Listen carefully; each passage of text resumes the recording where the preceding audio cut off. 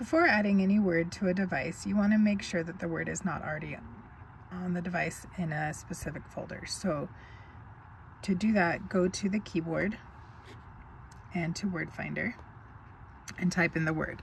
So for the example I'm going to do today is adding restaurant names to this device.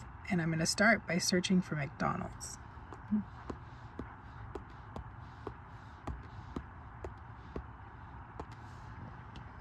So McDonald's is already on the device. This is the path to get to the word McDonald's. You go to Places, Restaurant, McDonald's, and to make it quicker so you find it easily, it'll highlight it if you just touch that right there, then touch Places.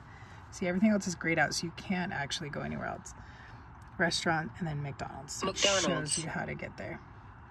So now I want to add Big Judd's, and I can see that the restaurants that are already on here are Burger King, Chick-fil-A, McDonald's, Pizza Hut, Taco Bell, Wendy's, and Chinese. So I'm going to add Big Judd's. So to do this, I start by going to the menu button, then hit Edit Page, and then I'll see a red toolbar at the top that shows me that I'm in edit mode. And then I'll select an empty button where I want to add the word, and then I hit Edit this button and go to the button label, and I'm going to add Big Judd's. Whatever I add under button label will show up under button message.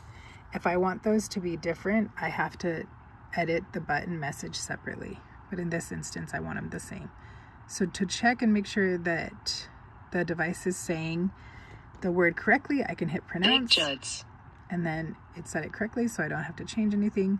And then I can select an image. If I want a clip art, I can search their clip art library and find a word that is similar to Big Judd's, like hamburger, french fries, whatever you might think the student loves at Big Judd's.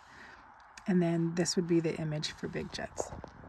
However, if I want to have an actual picture, then when programming student devices, you can't usually access the internet. So you'll want to search for Big Judd's on your own laptop or on another iPad or device. A phone works too. So I already searched for it and I found an image I like. So now I'll take the iPad. I'm still in edit mode, so I just go to edit this button. And then I'm going to scroll down to where it says use camera and select that. And then I'm going to take a picture of Big Judd's. Oh, there we go. And then select, or take the picture. Not the best picture. Bear with me, guys. And kind of try to edit it into that box. And then hit use photo. And then hit done. And then I'm gonna fix this one. There we go. Use. I just edited the picture to look better. There we go. And then everything else is fine. We want it to be visible. We don't need to change anything else. We just hit save. And then it'll show Big Judd's.